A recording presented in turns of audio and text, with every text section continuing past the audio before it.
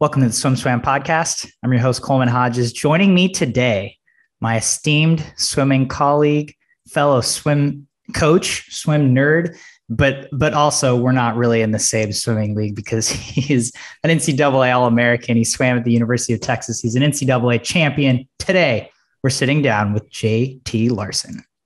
How's it going, Coleman?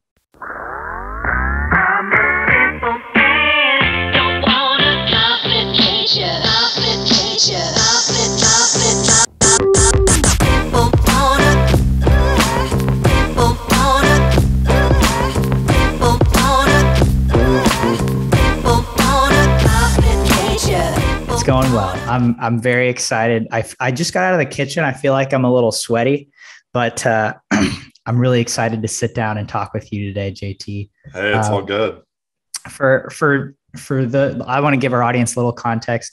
You and I coached together for a semester at the Western Hills Athletic Club in Austin, Texas. Yep. You finagled your way into getting class credit for coaching with us. I did. So this was just a few months ago when I was in school, but I was studying sport management, and one of the requisitions to graduate was you needed to do some field work with a sport organization. And that could have been, a club team, that could have been a high school team. And it happened to be Western Hills. So it was a win. It was a win. We were there with Ian Crocker, Jimmy Bynum. There were a few other coaches on deck. It's a great group over there. It was a lot of fun. It completely beat taking credit for hours in class. We had a good time on deck. But that's where I met you. That's how I have a personal relationship with you. And so, but we're going to talk about, we're going to nerd out on swimming today. We're going to talk about Texas swimming. You swam there for 4 years. But first of all, you were a sport management major, and now you have a job at Dell. How did that transpire? Isn't that wild? So it was actually a Groupon deal. That's how I got the job. No, but so University of Texas, awesome. Really cool thing about this school is we have such an awesome alumni network. So if you're a junior, I think for sure a senior, you can be a part of this Longhorn alumni group that was actually made by our athletic director, Crystal Conte. And in that they pair you up with someone who graduated, an athlete actually, and you can put in like what you want. Like, do you want them to be in the same sport as you? Do you want them to be a male or female? What are your interests? And then from that list, they actually kind of pair you up with someone. So right away, funny enough, just by luck of the draw, I got this gentleman by the name of Darrell Fick. And Darrell has been super awesome. Darrell's just been, we met all year just kind of discussing what I wanted to do. And I think kind of coming into college, I had this idea that I wanted to be like a sport agent or be in the entertainment industry because my dad's in the music industry. And I think just being in Austin and being around Darrell and a ton of other alumni, I just realized there's so much more out there. And the Dell opportunity kind of came around, and I shot my shot and I got it, and I could not be more happy. So that's congratulations. What are you, or what will you be doing at Dell? Yeah. So I'm going to be an account manager. So I'm going to be doing a lot of sales. Funny enough, it's actually going to be working remotely out of Tennessee. And this is kind of funny because, Dell's here in Austin. So I'm going to be dealing with a lot of companies that are anywhere between Texas and Tennessee, just kind of working with them with Dell equipment. And that could be, it literally will change day to day. And I'm just kind of a people's person, and I'll be able to work with people, which I'm really excited about. Nice. Yeah. That sounds awesome. I have to get this tidbit out there. You mentioned your dad's in the music industry. Could you delve a little bit more into that? Yeah. So I'm originally from Minneapolis, Minnesota. So many years ago, before I was born, my dad worked for Prince, the musician, and the Revolution. I'm sure I'm leaving out jobs my dad did, but he kind of worked his way from the bottom. I think he was 18 or 19 when he started. He said he didn't even get paid.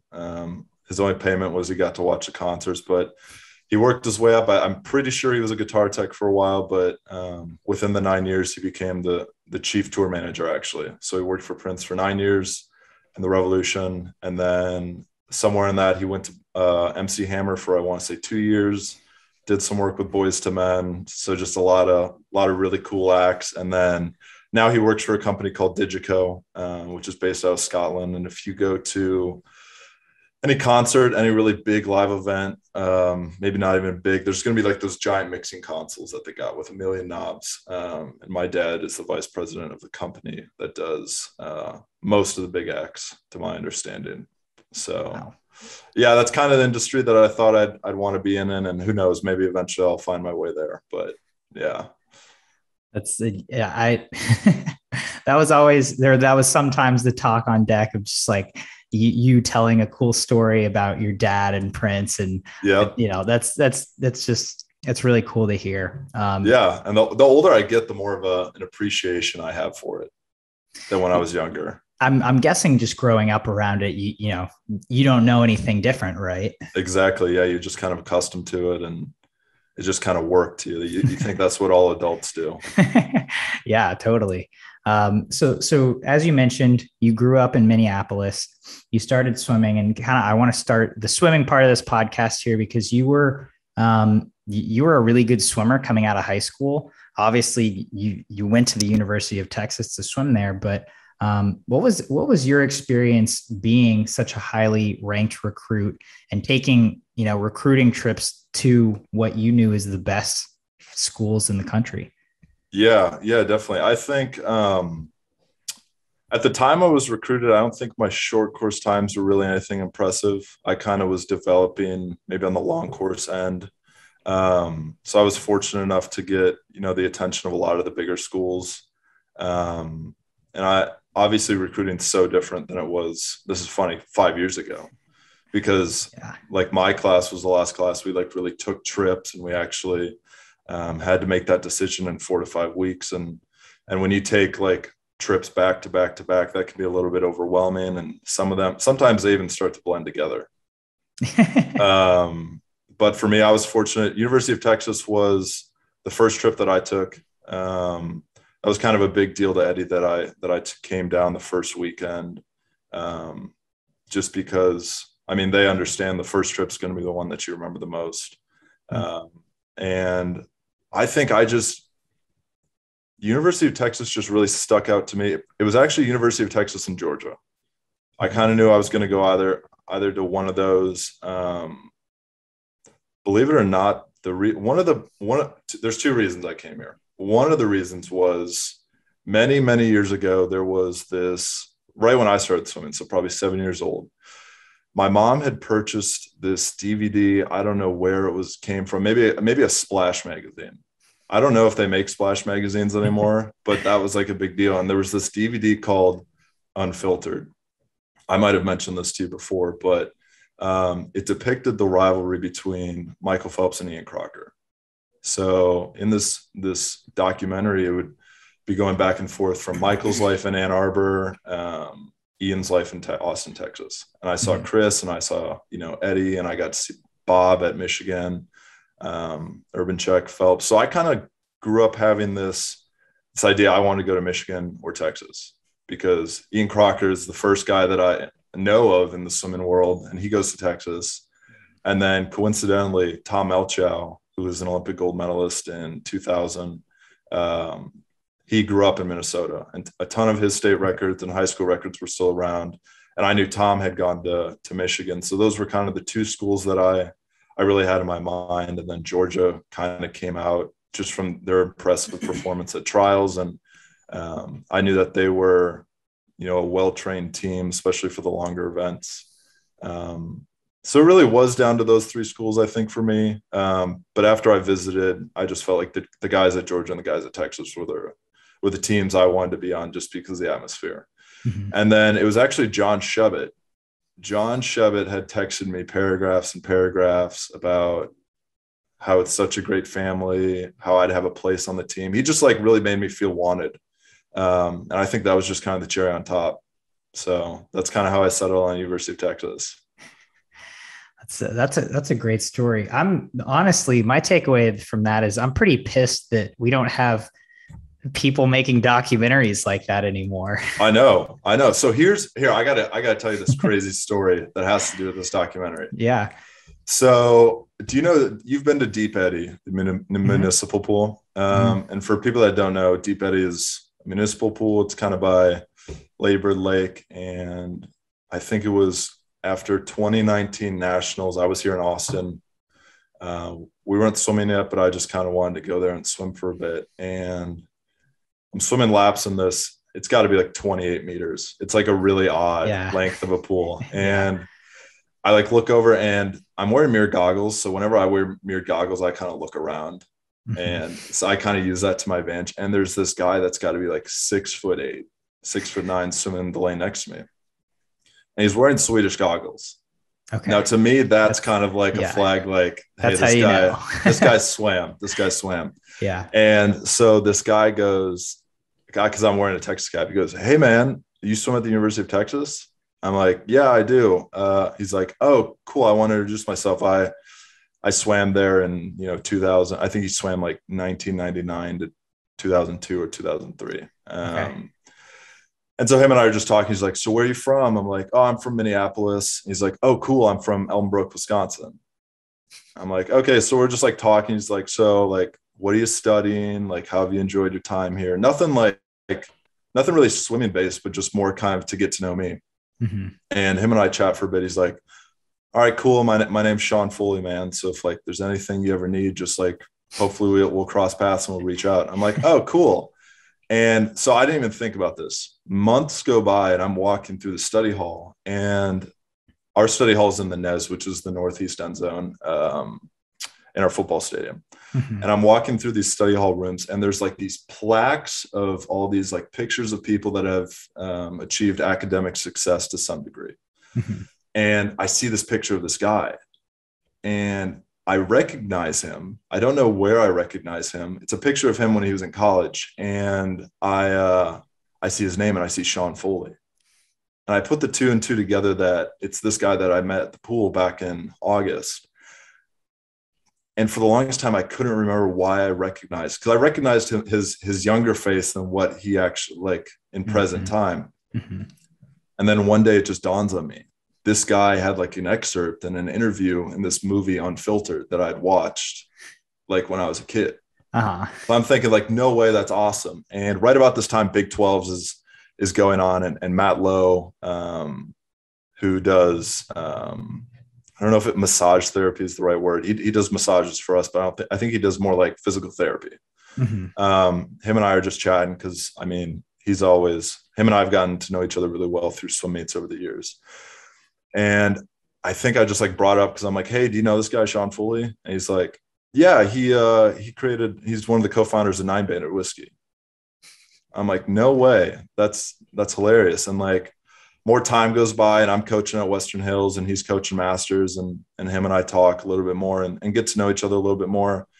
And then it was at the tower lighting this year, actually, that I actually like told him the story about recognizing his picture and his video. And he goes, oh, dude, no way. I actually was one of the producers on that movie.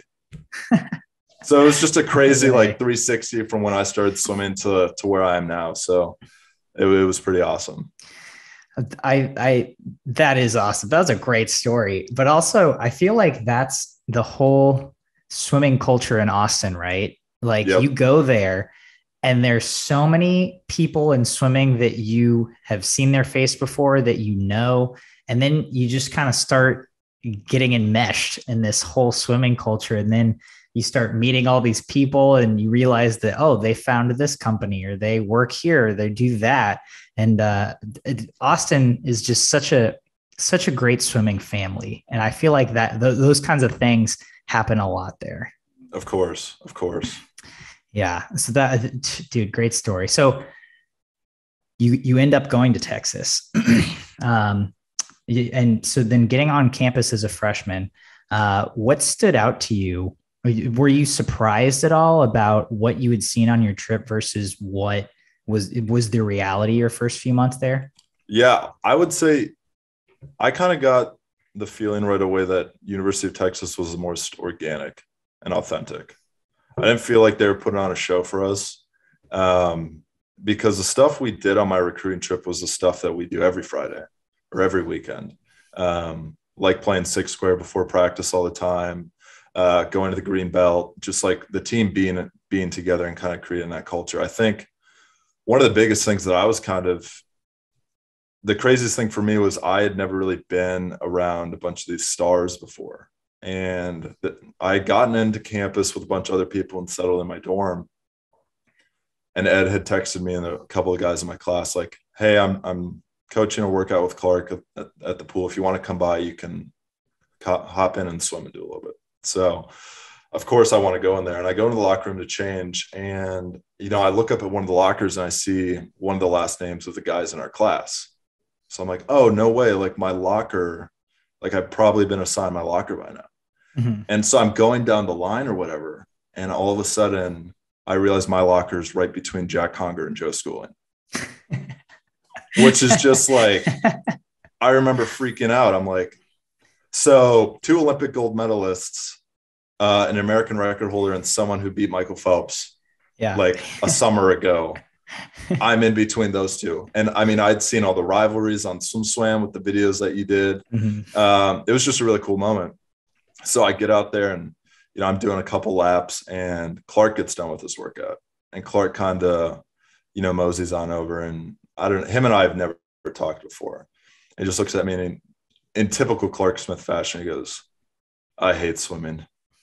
Because he just probably did some horrible workout, and him and I are just talking. I don't know if that was his way of like kind of breaking the ice with me. And he's about to leave. I go, oh, by the way, my name's JT. He's like, yeah, I know. And then just walks away. So I think the thing that surprised me the most was, these super accomplished athletes and swimmers are going to talk to everybody, and they don't see themselves on a pedestal. They see you as a Texas swimmer. Mm-hmm. And that was kind of the coolest thing that I experienced. So just being able to be in workouts with those guys and that class it was something really cool and special.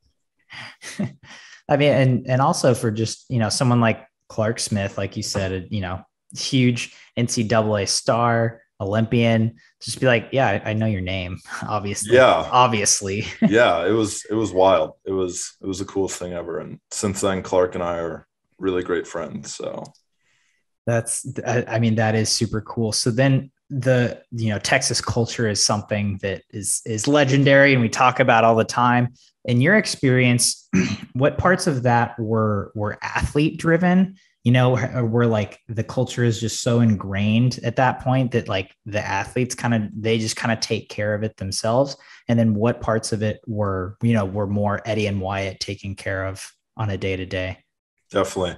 I think, I would say most of it's athlete driven. I would say most of it's the guys. The guys are the ones that are, saying team dinner's on Friday, everybody be there. The ones doing it's pretty well known, I think now, and something that's really cool for recruits to see is every Friday they do a clap meeting. So they'll clap up any like sort of accomplishment. If someone had an awesome set, if someone had an awesome, like killed a test, did well in school, certain things like that, even just personal little things that it's an opportunity for a team that's so big with 40 guys to be able to be aware of everything that's going on. Mm-hmm. If we didn't have that, I wouldn't have been able to know what the spinners are doing or how the breaststrokers are doing, because I'm all the way down in distance. So I think that was a great way for us to be a team. I think as far as Eddie and Wyatt, I think they obviously add great reminders at meets, like make sure you're up there for your teammates, maybe make sure you're shaking hands with not only each other, but other teams. And I really think Ed has done the groundwork so much, since he got here in 78, 79, because like I'll have talks with the alumni and we do a lot of the same stuff that they did, mm-hmm. but in that aspect of like team culture. And, I think Wyatt also does an awesome job with that. Especially there's different eras of Texas swimming. Like, I feel like my freshman year, I was coming off the heels of obviously like the Jack Conger, Willicone, Clark Smith show. Mm-hmm. And I feel like that era was like from 2014, 15, 16, 17, and 18. Yep. And then after we won that fourth NCAA title with Joe's class and Johnny Roberts' class, we were on to the next era. And I feel like we're kind of on that. So I feel like it goes in like 5-year increments, maybe. With guys taking 5th years now because of the COVID rules, I think that could be subject to change. But I think Wyatt has done a bigger job with that culture, because now we're at a point where it's just a bunch of guys that had Wyatt Collins all 4 years as their assistant coach versus like Chris Kubik. And I think Wyatt's done a good job of obviously paying homage to Chris and how Chris ran the team as the assistant coach, but Wyatt has also found himself and his identity in being an assistant coach. So I think they obviously provide great reminders for us on how to take care of each other. One of Ed's biggest sayings is take care of yourself, take care of each other, and the rest will take care of itself. So I think they do a great job, but I don't think the coaches force it. And I think culture's going to be the driving force when something goes wrong. Like motivation's never going to be there when you need it the most. So NCAA's 2019, I think how we recovered from that loss and how the team even dealt with it during the meet had to do with culture. Because culture is not going to be there. It's not emotionally driven. It's their guys are going to pick each other up when they don't feel like it. When people had a bad race, and being able to rely on your teammates is a big deal. And I think the women's team, for example, they have had a major shift in culture, like reinventing culture for their women's team. And I think that's why they had such a good NCAAs. And I think that's why they're building on that, is because they're creating their own culture that's unique to them. And obviously the coaches obviously need to play a part in that, because I think Ed and Wyatt need to be involved with us, and, Carol and Mitch need to be involved with them. But I think the team's responsibilities of being a team together outside of the pool is kind of what creates that tight-knit group. And I think that's why, because so many people like on other teams at different invites have come up to me and said, your team it just seems like you guys just have fun together. Like the guys just screw around together and have fun. And I think that's why, I think that takes a lot of pressure off of people, and learning to swim for each other. I think that's kind of, it doesn't become a selfish and a self-seeking sort of a deal. I don't know if self-seeking is the right word, but you're swimming for something greater than yourself. And I think our team's culture, especially about the men's team, is we're not swimming for the guys on the pool. We're swimming for the guys that swam in 1981. And I think that's really cool. They still root for us, and we have that tight-knit connection. So I think it's really cool that our culture goes beyond just the current team. I really love that you brought up 2019, because I vividly remember being on deck in Austin there for that meet.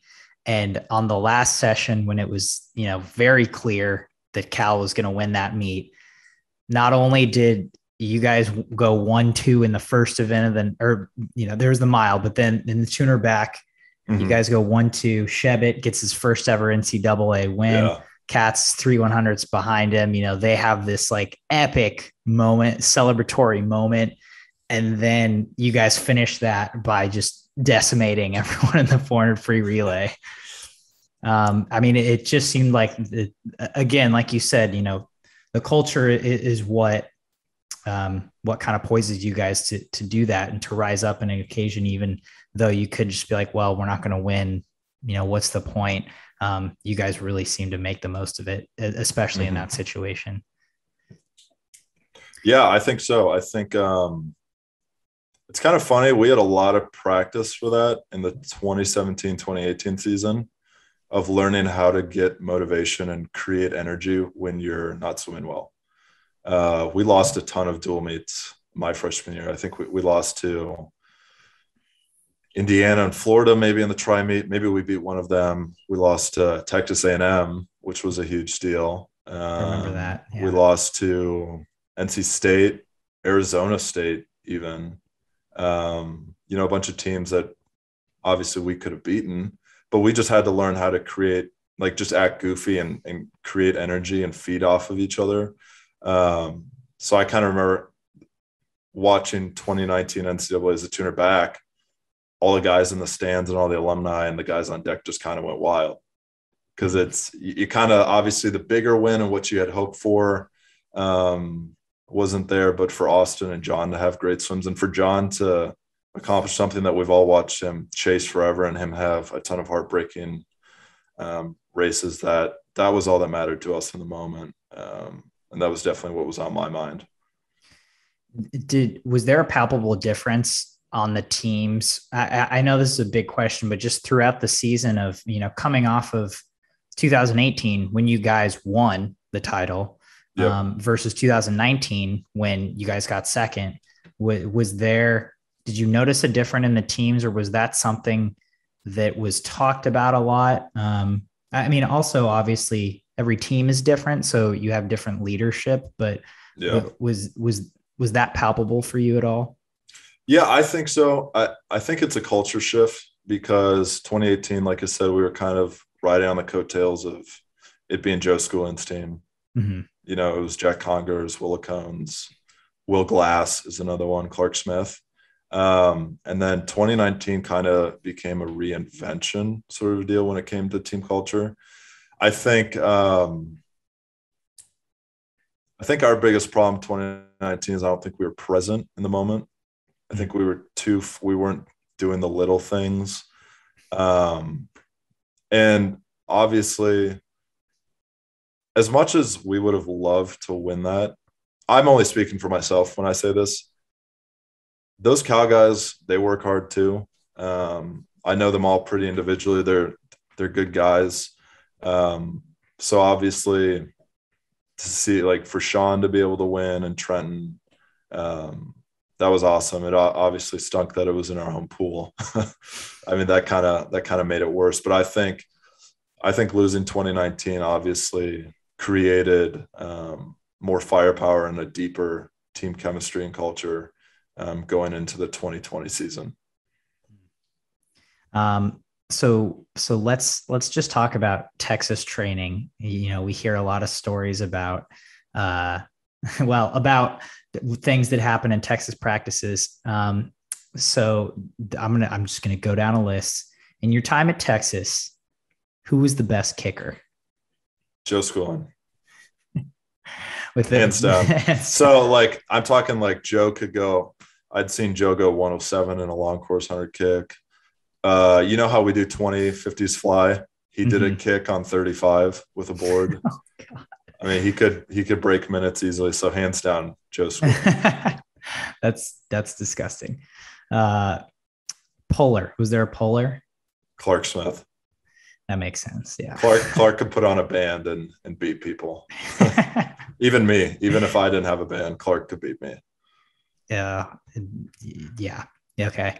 We've heard stories about his training. It's disgusting. Yeah. Is there someone who just always brought it to practice every day, no matter what? There's a ton that come to mind. I think Carson Foster is always on. Really? Even if Carson Foster's almost always on. Him and I didn't train together too often. But I don't remember seeing him dive very much. Obviously, Drew Kibler's great all-around trainer. I don't think Drew and Carson were ever put in a distance situation where they would die and fall on their face. Because obviously, Eddie, they don't need to train for the distance like that. I'm going to say off the top of my mind, I'm going to say Clark Smith. Carson's a great trainer too. Mm-hmm. There's a ton I'm probably missing right now, just off the cusp. I'd say Jack Collins. Okay. Also, I did a lot of training with Jack Collins and Jeff Newkirk also. Obviously, I think the biggest thing for me is what takes a good trainer. It doesn't matter if they're always on, if they're always swimming fast, because the sport's not about practice, but the guys that are pushing it even when they don't feel good. I'm just naming people that, like, those 5 guys that I named are people that don't take workouts off. Mhm. So Gotcha. Is there, you swam with a lot of guys, like you said, there's 40 plus guys on the team every year. Is there an unsung hero that comes to mind for practices who someone who can really train, but someone we might not notice at a meet necessarily? let me think about that. There's a couple. I wish I had more experience with some of the sprinters and some of the guys that do the strokes. You know what? I don't know why I haven't mentioned this guy, Jake Foster. Jake Foster is 100% the best trainer I've ever swam with. Hands down. I don't know what it is about Jake. Like, not to take anything away from the guys I already mentioned. I don't know why I forgot Jake Foster. It's 100% Jake Foster. And Jake Foster is a fast swimmer. I don't think he's even close to what he could be. I don't think his times fairly represent the swims he could have. But hands down, Jake Foster. I don't know why that didn't even come to mind. What is there something particularly crazy you've seen Jake do in practice before? I mean, Jake, I don't get to swim because he's a breaststroker. So him and I aren't doing the same workouts. And IM workouts. I don't know what it is, but there have been times, and it's always frustrating when you're a freestyler and you swim with guys that aren't really freestylers, but can swim freestyle really well. And if I'm next to Jake, like, I know I got to be like on my game. And I'd say Jake probably would beat me more often than I'd beat him, even on freestyle. Jake especially has a super aerobic base because Jake can do the 1,000 really well. Right. I'm pretty sure he broke 9 minutes at a dual meet. So I don't know what it is. I don't know if it's just willpower, but Jake Foster. That's and let's give context to the situation. You at your senior NCAAs, you went 413 in the 500. Yep. Okay, so it's like you're a very legit distance swimmer. Yeah. Yeah. I mean, seeing Jake Foster do the 2 IM, the 2 breast, and then go up and swim the 1,000, it's like, wait, hold on. This is supposed to happen. Exactly. If he keeps working on backstroke the way he's working on backstroke, I think he's going to have a really good 4 IM. I certainly hope so for him. Do you have a wildest thing you've seen in a Texas practice before? Something that just completely blew your mind? Here's the problem. I think I've grown so accustomed to like wild things happening that I kind of overlook a lot. I think Sam Pomayevic doing, 68 or however many 50s fly on 35 was something. I think that's a tough one. I mean, Eddie Reese invites and stand-up sets are always wild. There's always a record going down of some sort. So obviously seeing Clark swim those distance races were pretty wild. I've seen Carson go a 418 and work out in a 500 off the blocks. I'm trying to think, I think Austin Katz is another one. We didn't swim very much together because he did backstroke. Yeah. But that man was always pushing himself to the brink of throwing up, and he would. Like, there was no question that he was working hard enough. There are just so many guys that obviously are going so fast that you don't even are able to process it. So okay, so let me pinpoint this. What's the wildest thing you've ever done in practice, or what's a practice that stands out to you at Texas as like this might have been my best. I might have peaked. Yeah, I don't remember the set exactly. I remember going like a couple 48s, 47s from a push. There was one day in maybe January after winter training. I did a 2000 and I don't know what I went. I want to say I went 18 something from a push and a brief. And it just happened to be my day. Sometimes other guys are on. In distance group, that happened to be my day that I was going fast. I wish I could remember what I went because it was something that I was like, okay, I'm ready for. NCAA, Big 12s, NCAAs. I think one crazy thing we did was one of the first practices I did, we did like 2100s, hold like 50 point or 51 on like 2 minutes. Okay. That was why, that's when Clark was in like peak distance shape. And I just think I just willpowered my way up to swimming that fast. But that's probably the most impressive. Those are probably the two most impressive. Yeah. Yeah. That seems pretty good. So, I mean, you swam distance your whole Texas career, which I feel like a lot of college swimmers do not make it for 4 years. Mm-hmm. I mean, generally, some college swimmers don't make it for 4 years, period. But especially training distance, I mean, that's pretty grueling. What kept your heart in it? What kept you going? What kept you interested in swimming that much? Yeah, so this is kind of interesting. So there's kind of this joke that Clark Smith breaks people, like distance swimmers, because he's just so far ahead of people. And if you're just working hard and he's like, you have the best practice ever and he has an off day, he's still going to kick your butt. Yeah. I don't know. That's a really funny question. So this is kind of fun fact. I swam the mile freshman year, and then I didn't have a very good NCAAs, or at least the level I wanted. I don't know if that just has to go with being a freshman. So when I got back, I really started pounding the workouts, and I kind of, to my own fault, I didn't understand it at the time, but I started overworking myself. I started taking pride in doing workouts with Clark Smith, and it got to a point where my 2018, 2019 season started going in the wrong direction. I just wasn't dropping as much time. I couldn't finish races. I don't know what it was. At the time, I didn't know what it was. And the summer came, and I came up to Wisconsin for a meet because my dad was doing Summerfest, which is a music festival. Okay. I thought, okay, I'll go up there and swim this sectional level meet. My old club's there. My brother's there. This will be awesome. And I swam a long course 100 free, and I went 53 seconds, which for me, I mean, that's something I could have done from a push. And that's when I started noticing that something was wrong. And I came back to Austin. I kind of thought I needed a break, but I don't know. I think just being back here, I just kind of felt motivated. I swam a 200 long course fly. I took the 200 fly out in 59 seconds, and then the second 100 was 110. So I went 209. And okay. I mean, I'm not much of a flyer, but I had been 204 or whatever in the past. And I just remember just feeling so defeated. I told Ed and Wyatt, I'm like, yeah, I need a break from swimming. No intention of how long that would be or what that was.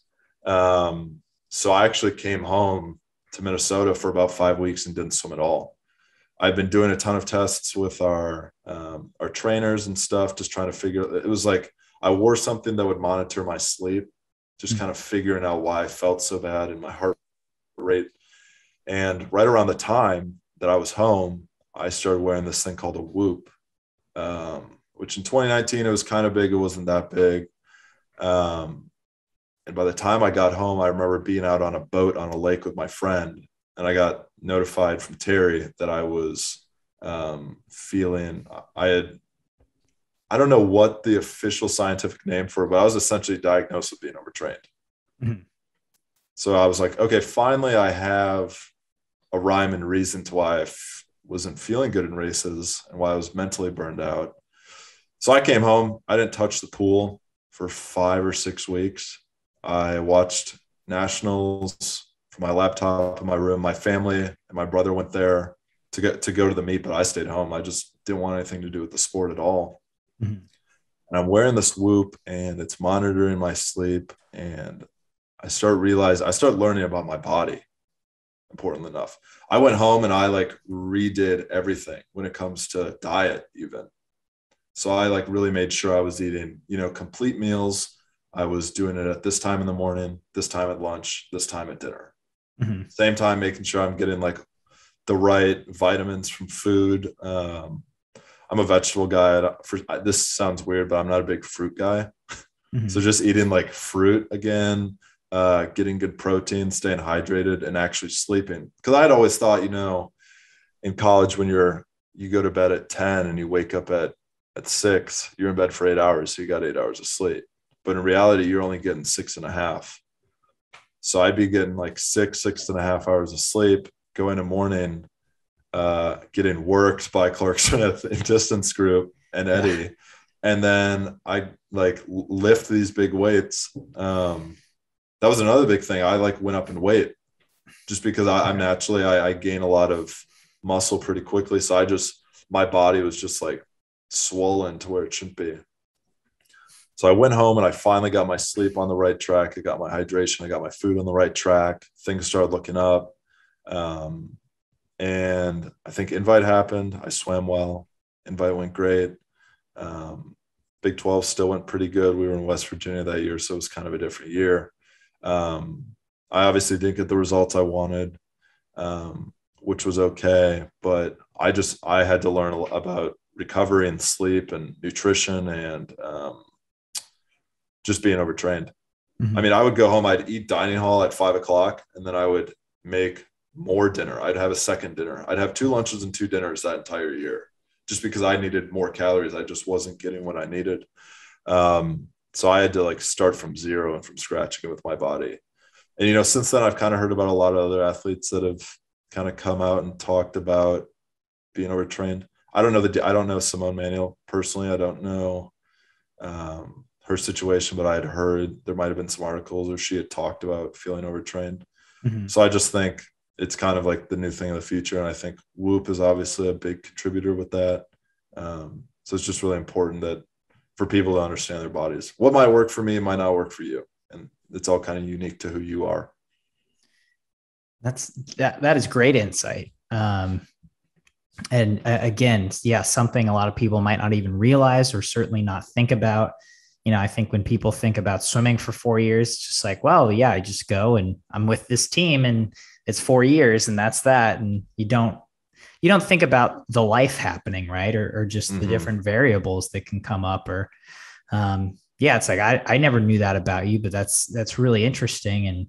And, distance swimming is really taxing. Swimming's really taxing, right. But distance swimming, especially that I totally get how something like that could happen, especially when you're competing every day with a guy like Clark Smith. Yeah. So then, kind of moving into your senior year, did you feel the effects of that kind of coming together and really working for you in the pool by that time? Yeah, I think so. 2019 to 2020 was kind of the time that I learned to reset my body. Mm-hmm. But then it wasn't until, when COVID hit that I actually kind of learned to reset my mind and maybe change my priorities. So something I didn't mention earlier. So Texas is obviously in recent years a big team with a lot of fast guys. And in 2019, myself and 3 other swimmers, Jack Collins, Josh Hartman, and Andrew Kustik, did not make the cut for the spot on the NCAA team. Mm-hmm. And that was something really frustrating for all 4 of us. I think Jack and I kind of used each other kind of therapeutically just to be able to express that frustration of, hey, you do all the right things, you work hard, but you still don't get to make this cut. Mm-hmm. To be at this, especially in Austin, that's tough to not be able to be a part of that. So I just think going into that spring, I was working even harder. I just pushed my body to the brink where my body said no. Well, 2019, 2020, I kind of felt like I learned my lesson. Like, all right, this is the time that I'm actually gonna get there, and I'm gonna go to NCAAs, and we're on kind of this revenge tour where we're going to light up and kind of make a statement and kind of vindicate that meet we had last year. And the roster came out, they said it, and I didn't make the cut again. So it's like, okay, I went to the drawing board for the 3rd time and it didn't work out. And I just remember being frustrated. just like the other guys. And I don't know, I think it was the right call for me to not go just because there were other guys, but obviously it still hurts. And so I just remember dealing with that frustration for a few days. And I'm like, look, I'm not going to let this change who I am again. I'm not going to find identity in this sport because it's not going to reward me. It's not going to give me what I think I'm worth. So I remember just sitting in my room, like when I had found out the news, when Wyatt had told me, and just being frustrated and just being like, all right, God, you have a plan. I'm sure of it. Something's going to happen. I don't know what it is. And I know like no swim meet's ever going to give me that fulfillment that I'm going to need. Well, not even 3 or 4 days later, the world's hit with this pandemic and COVID hits. We find out there's like rumors that NCAAs are going to be canceled and women's NCs, it becomes like no spectators. And then their meet gets canceled and then our meet gets canceled and that's it. And all of a sudden I have like an entire team feeling the same way that I felt a few days ago. And I still feel it with them because that's frustrating. I'd gotten over myself and I'd look forward to seeing a bunch of guys swim and train hard, or they'd trained hard and see them swim fast. And all of a sudden everybody and everything, not just swimming, is reduced to no identity in anything in the world. You're living in your house. So, I mean, I'd gone back for 5 weeks. I had got myself into a routine of running again. I lost a ton of weight, kind of the same thing that I'd done in 2019, but this time more mental. And we had come back, the coaches had said, hey, we're going to be able to swim. You guys can come back. And we're like, okay, this is sweet. So we come back to Austin. Important detail of this, Dean Ferris, who had been training at Texas, was one of my roommates. So Dean had never left. I don't think he had stayed in Texas. Okay. So it was kind of cool. Like me, my brother and Dean come back and we start swimming at Austin Swim Club, and there kind of becomes this hot spot of all these college athletes from Austin that go to different schools like Cal, Georgia Tech, ASU, the Navy, just schools that, and people that I probably wouldn't have talked to if I hadn't had that awesome opportunity. Well, Waterloo Swimming had opened up and a bunch of the Texas guys had moved over there. Eddie thought, it's probably best that I go train with those guys because I'm a distance swimmer. But I was just so in love with the atmosphere that we had going on with those guys of swimming like an hour and a half in the morning, and then kind of having my whole day that just didn't work out. So this is one of the nice things about it in Wyatt. Nothing's in stone. Anything's subject to change. And the coaches actually give us a say in to be able to advocate for our own swimming.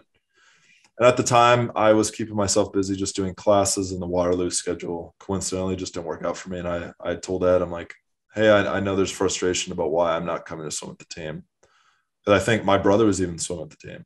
But except for like me, I think Willa Cone was still swimming at Austin Swim Club, Sam Pomayevich, and then Dean Ferris, and then just a bunch of other people on different teams.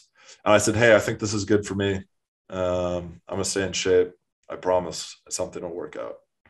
And Ed kind of like trusted me. And that was probably the best summer of my life. Jack Dunworth, who swims at the Navy, and then Nick Carlson, who swims at Arizona State. I developed like lifelong friendships with them that I'll have forever. I mean, I got to do a ton of things. Like I started playing golf. Dean Ferris, I don't know if you knew this, Dean Ferris is a really good golfer. Of course he is. He's just naturally athletic. People that understand golf better than I do say like, no, Dean could play college golf for sure, Division III and Division II, but he's just that good and he can just drive really well. So I really just had a summer of fun. I just like kept my touch, my feel of the water. I thought I was in good shape. Was not the case when I got back and I started getting beat by everybody, but I just felt like mentally refreshed. I just felt like emotionally I was in a good place. I went out of my comfort zone and exposed myself to new people. It was a great return. I spent a lot of time in the sun just swimming outdoors.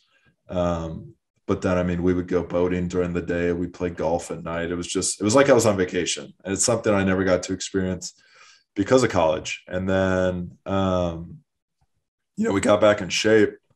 And after a month of training, I went a best time in the mile by like 11 seconds. And like, that is just kind of like not heard of with distance swimming. You need like you got to put a lot of training in it. But I really just think it was just because I got my physical rest, but then I got my emotional and mental rest back. And I think that it was just the 2 summers back to back over time. And I think that just gives me a greater appreciation of finding that balance. That's a great story, man. That's awesome. I remember doing a practice in pancakes at Austin Swim Club. Oh yeah. I summer. Totally forgot about that. Yeah, that was great. It seemed like such a mecca. It was so cool just to see all of those different colleges represented and training together. Yeah, was such a cool thing. And so then you move into your senior season and you're refreshed. You go best time in the mile. And then you make NCAAs. I know it was wild. I think another important thing to add to the story. So Drew Kibler, one of my best friends, Drew kind of was like on a hiatus that entire summer. He went back home, never came back to Austin. Didn't come back to Austin until like September or August. He just kind of was in his own zone and his own space.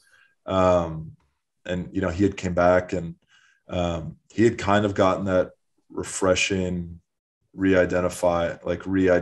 identity from taking time off away from the sport, just being with, friends back home, that him and I really connected even more so over that. And I think just being surrounded by Drew, and then there were a ton of other guys, the Fosters or other ones. I was surrounded by a ton of positive people that were really upbeat, that it kind of made me excited to race and excited to try to do things like Carson Foster going for that 4IM record, David Johnston going for the national age group record, just like little things like that. Just seeing their excitement, it kind of wore off on me, and I just carried that into October and then into Invite and then Big 12s, and then obviously just waiting to hear if I had made that team.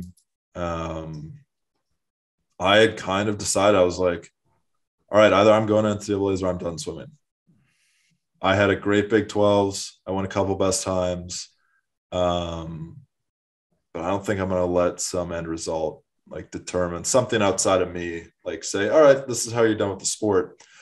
So I texted Ed and Wyatt and said, hey, I don't know what the process is and the selection criteria for the meet.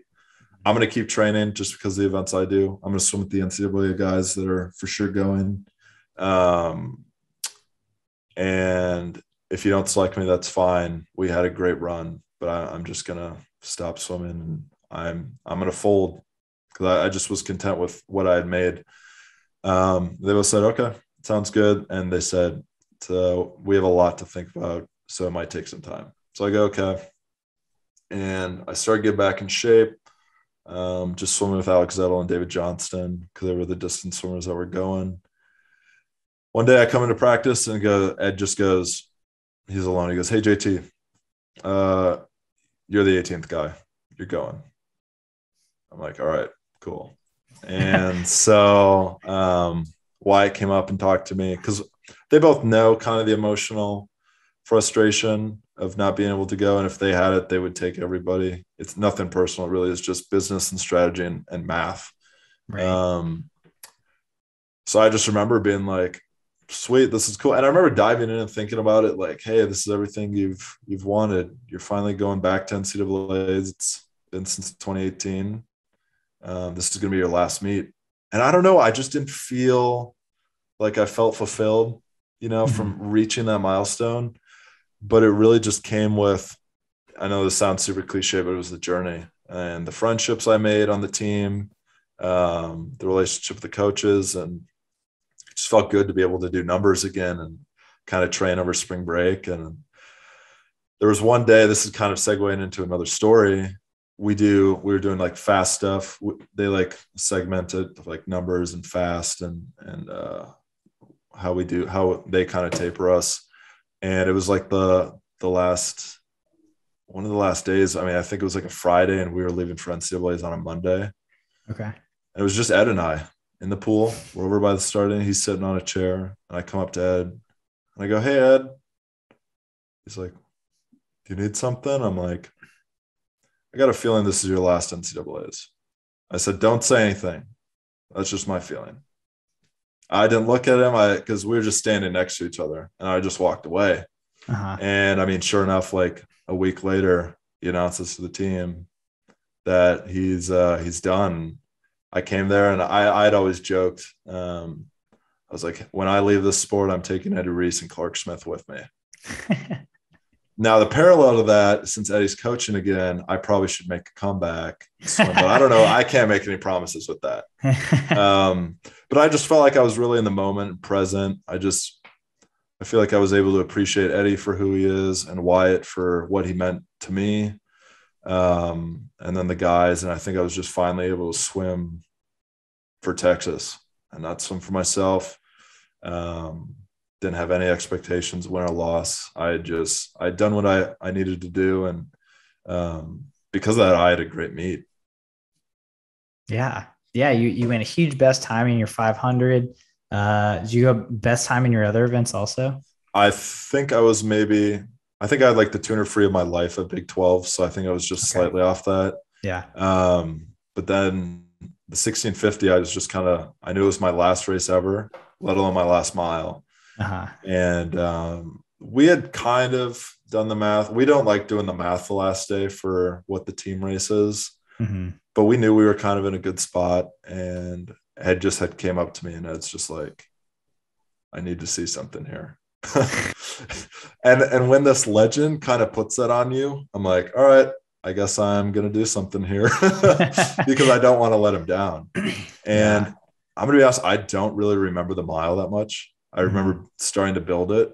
The one thing I do remember is with about 300 yards left, Wyatt was standing on the side and Wyatt just put up the horns. Like that was it. And he just like pointed at me and it followed me. And I just felt like I just kind of had the support of just like Texas Swimming and all the alums. And I finished it. I had a great race and I think it was the best way to end my career. That's awesome, man. That sounds great. It was kind of poetic. No kidding. Dang. So, and then now here we are. You're working at Dell. Do you swim at all still? Okay. Funny story. Nick Carlson, one of the guys that I met at ASC. I like running. I like working out. He's really into triathlons, or he's starting to get into triathlons. So he's like, "Hey, we should go swim Masters at 6 a.m. or 5:45 a.m." And I committed for the month. And one of the days he didn't even show up. So I was just there alone. But I'm kind of worried because that's, I'm already running and I'm starting to swim again. If I start biking, I'm going to be doing triathlons. And if I'm doing triathlons, I'm going to take it seriously and I'm going to go full in because I'm like a tunnel vision guy. I'm either all in or not at all. Mm-hmm. So that's definitely a little worrisome for me. But, someone I haven't talked about enough that I kind of want to mention that has to do with me swimming kind of is Ian Crocker. So I kind of mentioned in the beginning, Ian was a huge kind of like a childhood hero to me. And I had gotten the opportunity to coach with him. And I've actually met a ton of like my heroes in the sport. And Ian's the only one that like turned out better than I thought. Like, obviously you meet a couple people and you could meet them on a bad day. But Ian's just the most genuine guy ever.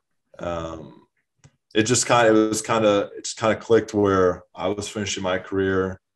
I kind of had him waiting for me at the finish of my career to obviously say he's proud of me. So just to have my childhood hero say he's proud of me, not only for the swimmer I am, but the person I am, was really, really special. Like, after I finished my career, him and I got Cisco's at breakfast, like everything was normal. And, I'm obviously starting to, you can kind of see the guitars in the back that buttercream one, like I traded it to Ian because he was going to fix something for me. And he just has been bringing me guitars of his own because Ian's really into guitars and I'm kind of getting into the hobby. So I think it's just really cool that I have that to share with him, because a lot of people don't get to have that relationship with their childhood idol. But to have Ian there for me as I made that transition from being like this collegiate swimmer for arguably the best program in college sports history with the winningest coach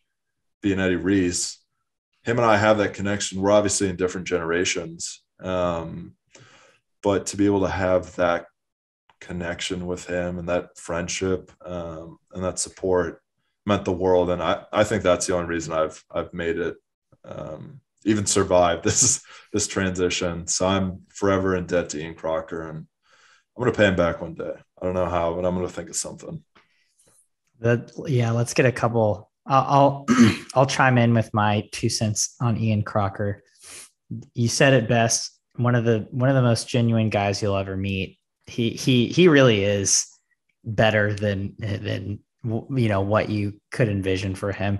He also hand makes guitars. Yeah. His hobby is building guitars with his hands, which is just crazy to me. Yeah. Did I tell you what he gave me? I don't think so. I don't think Ian would care that I shared this, but I'd finished NCAAs and I graduated, and Ian goes, "Hey, I got something for you. I want to give you." I was like, "Okay, cool." He goes, "I'll bring it like Monday." Mm-hmm. And obviously like some days go by and he's like, oh shoot, I forgot to bring that thing. And it's just like a couple of weeks go by. And then one day I come in, I think it was to coach, because I started coaching masters. Okay. And he had just finished coaching the group before, and he goes, "Oh, come with me." I'm like, "Okay." We go into the office, and sitting there is this 1965 Fender twin reverb amp. This thing's massive. He goes, "I want you to have it." Now, this isn't just like some ordinary amp. This is like the top tier best amp, vintage amp you could get. And he goes, I want you to have it. I was just like, sweet. Thank you. But I just it was so awesome to be able to share that kind of as I transition. And I mean, I play it every day. It's just, it's something cool that I'll have forever. And I actually want him to sign it. So if I ever pass it down, but he is a class act and he deserves the world. I really agree. And also, obviously if you couldn't tell, he's if you're ever around Ian, you will find yourself talking about music one way or the other, which I also really, really enjoy. We had some good conversations at night, all of us, you included. It was a very fun deck to be on. Well, JT, it's always great talking to you. Thank you so much for sharing your perspective on your swim career, on the Texas men's swimming.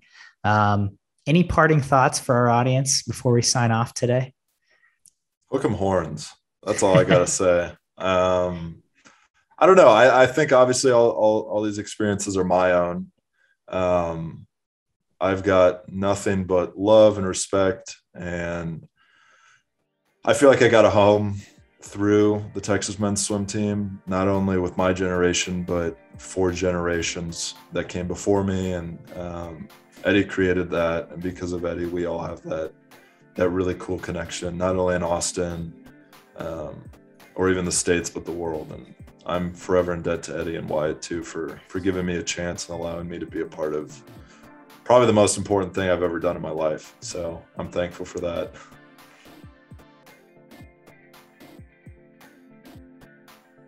You've been listening to the Swim Swam podcast. Stay tuned for new episodes every week. You can take Swim Swam podcast on the go by subscribing on your favorite podcast platform. Look for links in the description below, and be sure to subscribe to our YouTube channel for more videos as well.